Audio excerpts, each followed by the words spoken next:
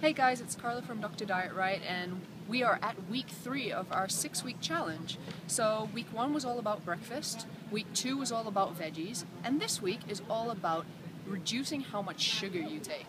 Now this is a bit of a tricky one because sugar hides in a lot of foods that we don't even realize have sugar in them. And for this reason, you're going to have to start looking more at labels, okay? So when you start reducing the amount of sugar in your diet, you need to start thinking of it slowly. Do not go from lots of sugar to nothing in one day. That's just not going to work. You're going to end up with heaps of cravings, headaches, and all other kinds of symptoms. Alright? So you need to take this slowly. Read labels and cut out sugar. Now, some good alternatives to sugar would be, for example, cinnamon.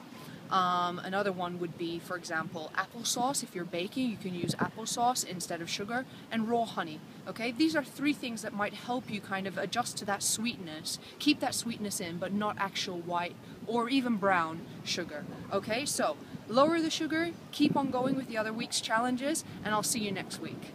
Bye!